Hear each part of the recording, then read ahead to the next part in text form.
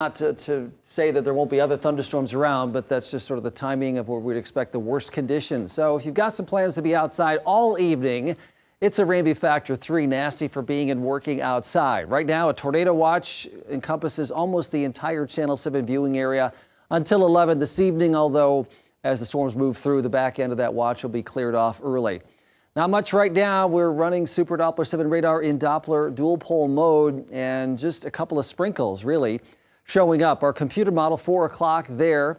By 5 o'clock, severe storms approaching the west part of our viewing area. 6 o'clock into the upper 60s, some spotty showers with the stronger storms west. By 7, they start accelerating. 7:30, we could get a couple of stronger storms to pop near the metro. There's 8:30, so if the timing is right by this model, the storms into the metro and through the metro by 9:30.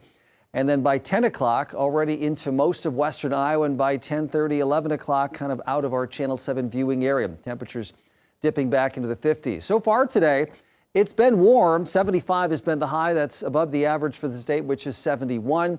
52 the low. No rain yet, but again, some coming later on this evening.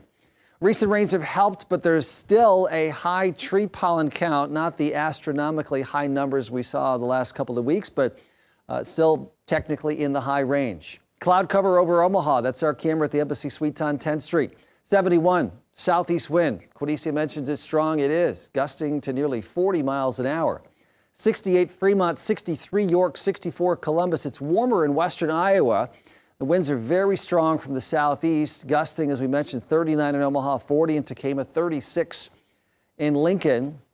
A little noisy here on the radar, but so far that we've seen just sprinkles and 1 or 2 passing showers in the west metro. But the storms are just entering central Nebraska, eastern Nebraska. You can see the line all the way down into Oklahoma and the movement to the northeast. So again, that's our activity along a cold front dry line combination, and by 11 out of our Channel 7 viewing area.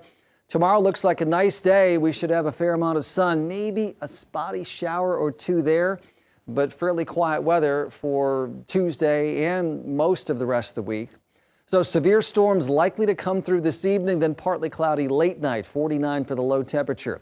Mostly sunny at 8 a.m., super nice midday, and about a 10% chance of a shower at around 3, 4, or 5 o'clock, high of 72.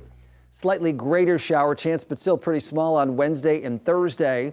Friday and Saturday, decent weather, nice weather. The weekend looks really good. Mother's Day looks like a beautiful day, and warming up to around 80 for the high temperature on Monday of next week. So bottom line here, just plan ahead for this evening. Make sure you have a way to get weather information and anticipating